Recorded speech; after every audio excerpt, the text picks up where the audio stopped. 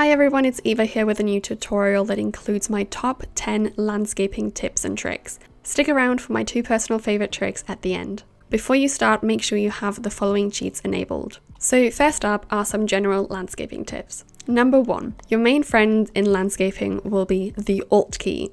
Most of the time when I do landscaping, I hold down the Alt key constantly, and to be honest, sometimes I even place my phone on my keyboard so I don't get finger cramps.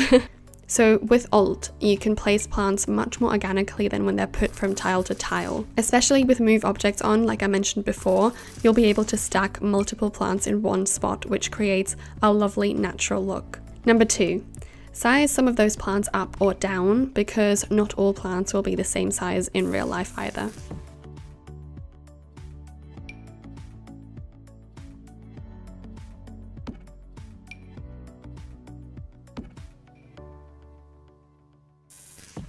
Number 3, to prevent the objects from all looking the same from every angle, rotate them either with the comma or full stop key or simply by dragging the mouse around once you've placed the item. Number 4, match the landscaping of the surrounding neighborhood. This is a huge tip and you'll see why. As an example for this, we'll be using this converted lighthouse I built a while back. It is located on the big island in Windenburg, and here the landscaping is vastly different to the other neighborhoods of this world. It all looks a lot more barren and dry compared to the romantic flowers of Winslow, for example. Now, when you're looking for plants to use for landscaping, I cannot stress more to not use the normal plants in build mode, and I'll show you why. Like I said, this is set in Windenburg, so let's have a look at all the plants in build mode that we get with Get Together.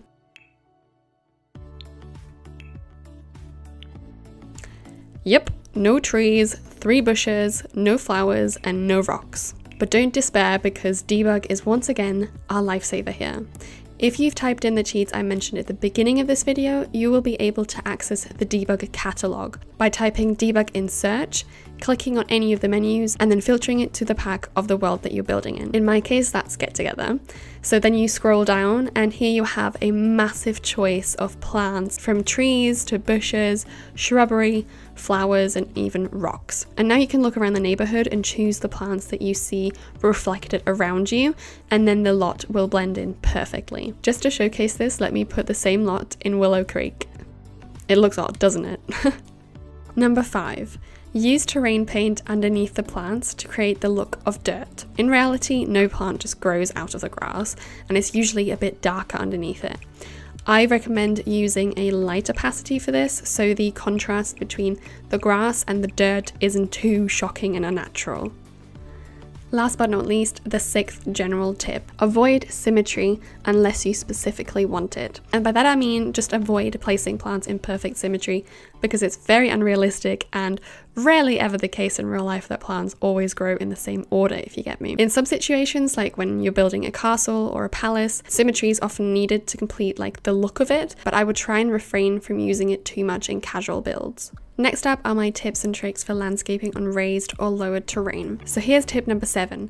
Do the terrain modifications first, before you place any landscaping objects because they will move according to the terrain changes that you make. So for example, if I change this hill, the plants as well as the terrain will be lowered, which means you'll have to raise all the plants again manually, which is a lot of work. Also, here's a really quick overview of what the terrain tools do.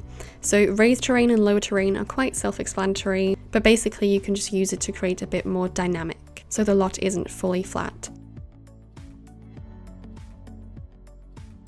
The smooth terrain tool simply makes the terrain look more natural. I recommend using this with high softness and low speed because this tool will quickly go from 0 to 100 and 100 to 0.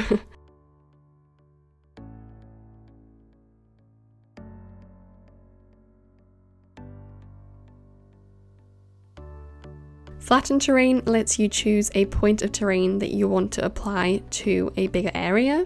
For that, you just put this little square in the middle on the line of the height that you want, and it will use this as a reference point and then apply it to the rest of the terrain.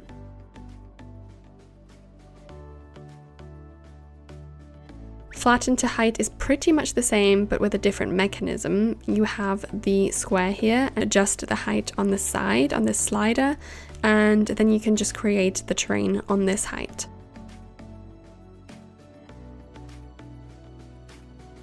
And of course, flatten lot just flattens the entire lot. Now, tip number 8. Do landscaping at the end of your build. At least that's how I do it. Landscaping is a very time-consuming task, which is why it is always frustrating when you have to delete landscaping because you change parts of the house and the landscaping doesn't fit anymore. And here is the first of my 2 favorite tricks. Trick number 9, namely the floor tile trick. And I'll show you how to do it on my rustic wedding build because it's littered with plants on raised terrain. So when building on raised terrain, for example, it's really hard to place plants because often they just float and like look out of place. So to avoid that, I just place some floor tiles on the height where you want to put the plants, and that way it becomes flat.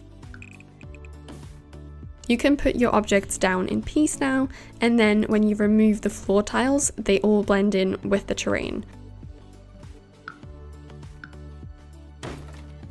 Sometimes you have to adjust some of the plants because they will look odd or too high or too low.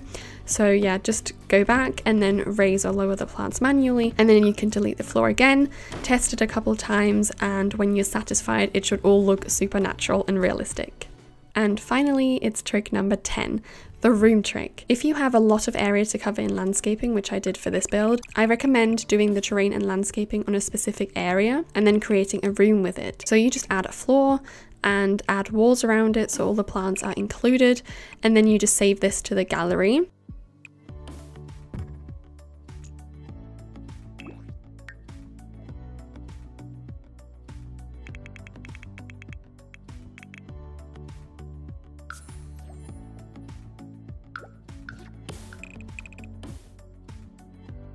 And once you have it saved, you can just place it on any terrain, on any height of terrain. I would vary with directions sometimes, so they're not all like super symmetrical like I mentioned before. And then when you delete the walls and the floor, it'll all blend in naturally with the terrain. It's a huge time saver, I can promise. I hope you enjoyed my tips and tricks for landscaping in The Sims 4, especially on this tricky terrain. Please like this video and subscribe to my channel if you want to see more videos like this one, and I can't wait to see you in the next video. Bye!